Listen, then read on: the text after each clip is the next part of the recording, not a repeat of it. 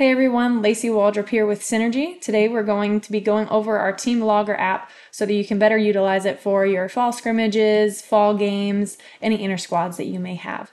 So when you first log on to our Team Logger app, you're going to get this screen. If you've never logged on before, you're going to see a blank page right here without any games added. First, we're going to go through our management tab and learn how to add players. This is going to be really helpful when it comes to adding freshmen. And then we're also going to go over how to add a team if you wanted to add a specific name for an inter squad, for example. So to do this, we're going to go over to the management tab in the top left. I'm going to go ahead and click that.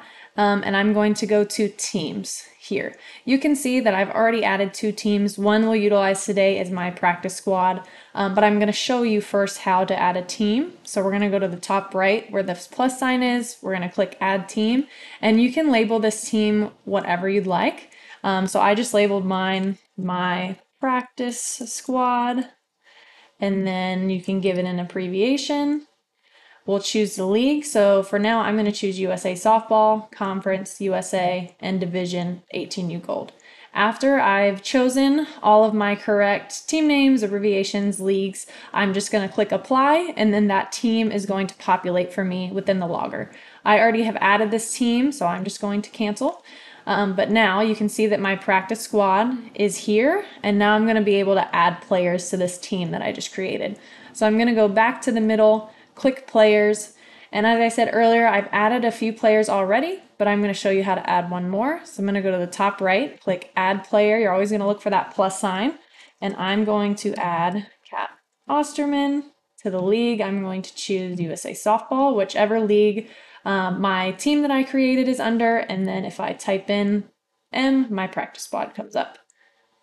She's a pitcher, I think we all know that, and then she throws left-handed. You can add as much or as little information in here if you want. So if you want to add jersey number, you can add that. If you want to add bats and throws, you'll add that as well. That's completely up to you. After that, we'll press apply, and then now you can see that Kat Osterman is added to my lineup. So I now have a full lineup here that's going to show up in my games tab. So that's how you set up your players and set up a team.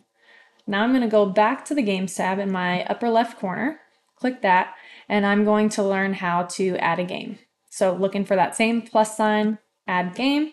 I'm going to choose the league that I just created, so USA Softball. You can change the date and the time to match your inter squad time. And for game type right now, I'm going to choose Gold Nationals. And I'm going to type in just a random away team. You can see that they've been added before, so they're going to populate a roster in the right side, and they already have a lineup added previously, so that will populate as well. When it comes to the team that I just created, I've never made a lineup with them yet, so I'm going to add them in as home team. I'm going to go to the middle, click my practice squad, and you can see so far that no lineup is added because I haven't had a game with them yet. But all my players are going to appear on the right side of the roster, so now I can select them, put them into the lineup as my lineup is made, and then I can also change their positions. So we're going to make a lineup really quickly.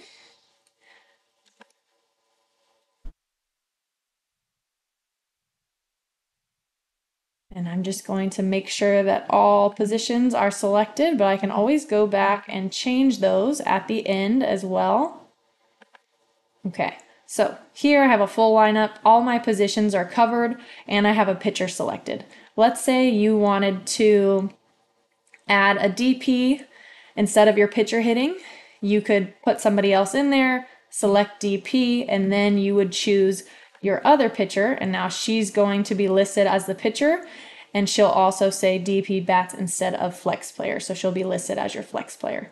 Once you have your lineups completely set up, you're ready to start the game, and we're going to click apply. If you have no errors and everybody's in order in their positions and you have 9 players at least, everything's going to save and you'll be able to move on accordingly. And that is how we set up our games and how to utilize our management tab.